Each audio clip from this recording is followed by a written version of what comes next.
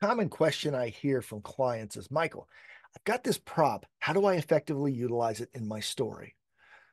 It's a tough question to ask because there are a lot of variables. It depends on what kind of prop it is, what importance it has to the narrative, etc. But with that said, I recently picked up an idea from one of my fellow world-class speaking coaches. She's brilliant. And her idea was this. When you bring a prop on stage, especially if it's something smaller, let's say this book, for example, you have to occasionally make eye contact with it, look at it. It's almost like you're talking to it because your audience's eyes follow your eyes.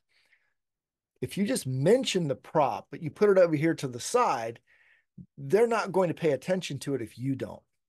So, quick example, this book in particular is an important prop. When I'm telling people the reason I'm here on stage in front of you today is because back in 2002, I asked a young man to be my mentor. He was the world champion of public speaking at the time. He was a professional, and I wanted to have the kind of success he did. So his challenge to me was, Michael, you got to buy this book.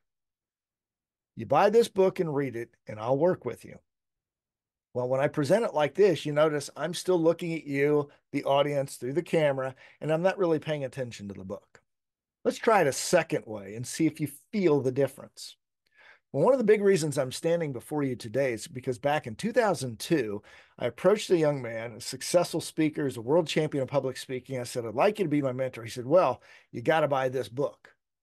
All right, which book is that? It's called Stand Up Comedy, the book. All right. Well, I went right on Amazon and I bought this book. I still have it to this day. And I didn't just buy this book. I got it and I read it from front to back. I took notes and I got a lot of good ideas. I wasn't trying to be a comedian, but it had some great presentation ideas. So I called him up a week later. I said, I got the book. I said, you did? I said, yeah. I didn't just buy it. I actually read the book. He said, Michael, nobody's ever bought and read that book before. Yes, I'll work with you. Right. Could you see the difference? Holding it over here and just talking about it, I'm not interacting with it. Like looking at it, opening it, going from front to back, I interacted with it. Did you not find your eyes drawn to the prop? That's an effective way to make the prop part of your presentation.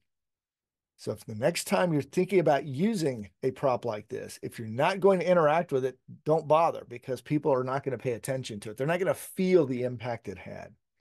Hope that helps. Try it out.